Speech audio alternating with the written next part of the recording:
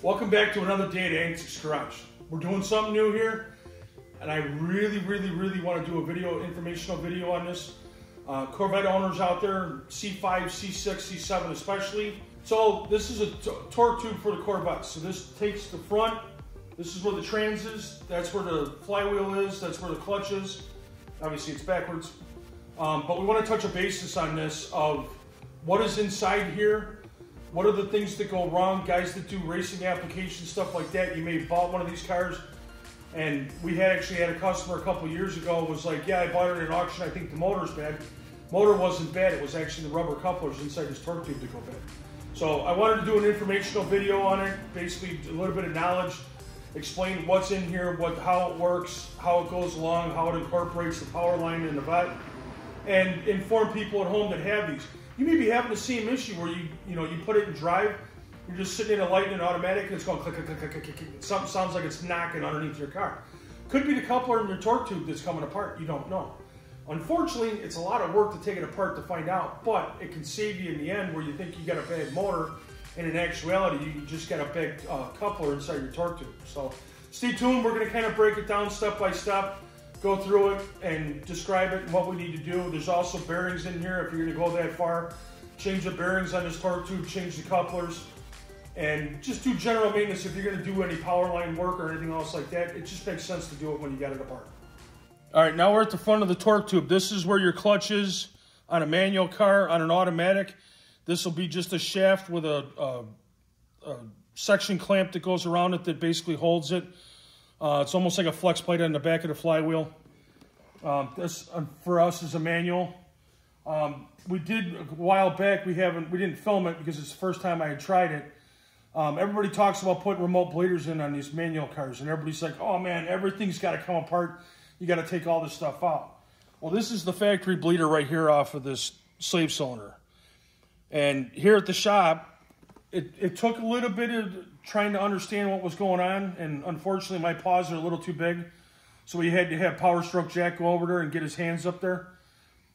We have figured out a way to put remote bleeders on these cars without completely taking the power line out, dropping the torque tube out, all the rest of that garbage that goes along with it. We have found a way to do it. I'm waiting for another car to come in to put a remote bleeder on. We will film that when it comes in because now we figured out how to do it without taking the entire power line apart. So this pretty much gives you an idea what the slave cylinder looks like on a manual trans. You got a 10mm bolt here. There's another 10 down here on the bottom side. This is your bleeder, and then this is your connection to your master cylinder to your slave. There's normally just a plastic clip in there. You just push it in and then pop it out, and that disconnects it so that way you don't have to bleed it or anything else. You still have to bleed it, but if you're going this far, put a remote bleeder on it, save yourself the time and the effort and the hassles. Now we're moving on to the back part. The torque tube, obviously, this section goes to the trans. When you go to slide it out, there's a hole right here. That's for your shifter. You'll need a roll pin punch in order to knock the pin out so that way you can get the rod out. If you want to pull it all the way out and not disconnect the rod, you can. We're replacing the trans, upgrading it, putting something better in it. So we disassembled it, pulled the roll pin out of it so we can disassemble the trans. But the next thing we're moving on to, obviously we got a lot of rust in here. There hasn't been any grease in there in probably its entire lifetime.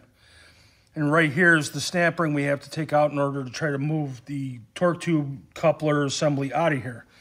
Well, most of the time, most of us in the industry, that's the snap ring pliers that we have. And it's like, yeah, that spring's got some pretty good tension on it. Well, we're just going to leave that one right there. It's kind of like the average vintage tool. Most of us techs got it in our toolbox. Then we move on to Big Bertha. That's a pair of snap ring pliers. That's what you need in order to get this snap ring out. You got to put some tension on it. It's a special order. I wouldn't order one. It's expensive, and you're going to do it one time and be like, now what do I do with these things?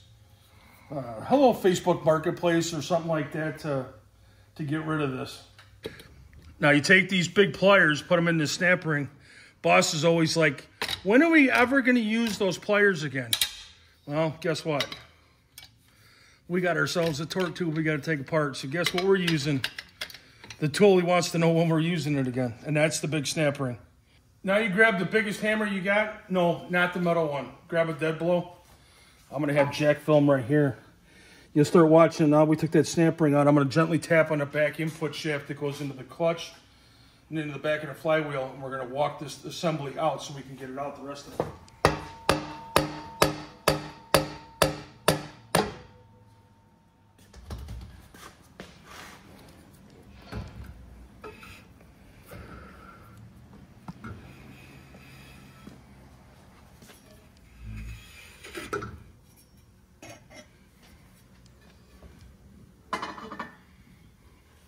And that is what the inside of your torque tube looks like.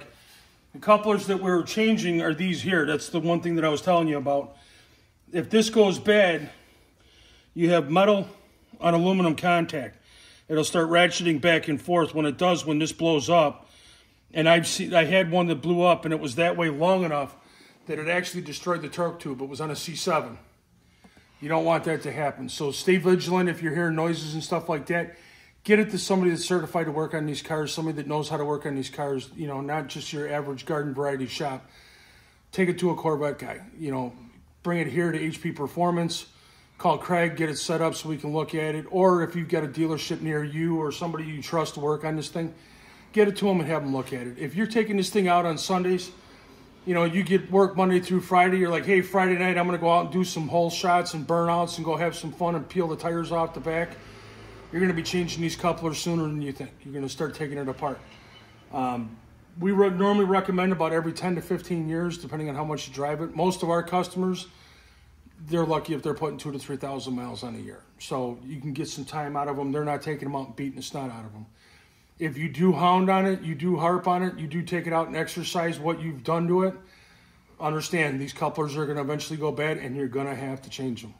Well, we got the torque tube apart. We got it out. We slid the intersection out. So let me give you a breakdown of it. This is your input into the back of your motor. This is your rubber coupler that goes bad. This is your support bearing or your idler bearing. This is basically a spacer so that way it doesn't get out of whack. This is one of the first things that you start hearing, the knocking. You know, like somebody's like, not that loud, but you know, you get an idea of what it is. This will start going first. So this kind of keeps it centered in the tube. And then back here is your back portion that goes into the front of your trans. Some will have a torque plate on them that goes into an automatic, like a torque converter. You know, obviously it'll be a little different. The input will be a little different. The output shaft will be a little different depending on your application, automatic or manual. But overall, it's still the same. You still have these rubber couplers. Well, after 2 sockets and broke 1 ratchet, you see why. GM's got a little bit of Loctite on there. The back portion is metal. The front portion is aluminum. Anybody that knows what aluminum, you don't want to heat it up. You start fatiguing it. Same with metal. You start heating it up, you fatigue it. You just got to manhandle these a little bit. You can put a little bit of heat on it, like MAP gas or something like that, but I wouldn't go crazy. Take the drive shaft side out first. Slide the bolts out. Now it gives you access to the couplers that are here. So to put it in relation, you're like, good Lord, how am I going to get, what am I going to do to get in here? What am I going to have to take apart? You know, how am I going to get this up? Yeah, there's a snap ring here, smaller one. There's an inner one that holds the bearing in. You don't have to do all that. Just take these 3 out that are on the drive shaft side. Once you take those out, this coupler will come out at the end. Then you can take out the other 3. And voila, now you have a coupler. Minus 1 ratchet and 2 sockets, but hey, we're getting somewhere.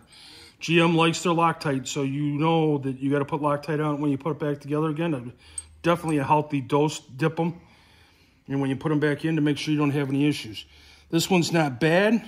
I've seen a lot worse, but we've got this whole power line out, so that's why we're upgrading. On these collars or these bushings, whatever you want to call them, couplers, they make 2 different sizes. They make a 10 millimeter in diameter. They make a 12. So before you start going too crazy and be like, all right, cool, great, I'm going to get this done today. Yeah, we thought the same thing too and ran into a snag. The company had sent us the 10 millimeter, not the 12 millimeter, so kind of had to wait a couple of days to get them. But putting it back together again is relatively simple. Really don't have an orientation of what's front, what's back. It's, you know, standard coupler. Obviously, there's torque specs for putting this back together again. Make sure you follow the torque specs. Now, on that coupler, this is the input shaft that's going into the clutch This is where our pilot bearing is going to run. This is where our clutch assembly is going to line up. This goes on the front of it. These bolts go through this way. So always do the drive shaft side first, then do your output shafts. That way you can lock this shaft down, torque these down to the proper spec, then move your torque tube back and then assemble this. Obviously bolt, Loctite, torque specs. Once you get this done, then flip the drive shaft over and do the other side. I have it laid out on the table. I did not move the drive shaft, so I knew what was front, what was rear, and that's the way I laid it out. Always lay it out, orientate it, how you took it apart, so that way it goes back together the same way. All right, I got my bionic arm back up on the bench. Lord knows at my age you need it. You slide this back into the tube, and if everything goes right,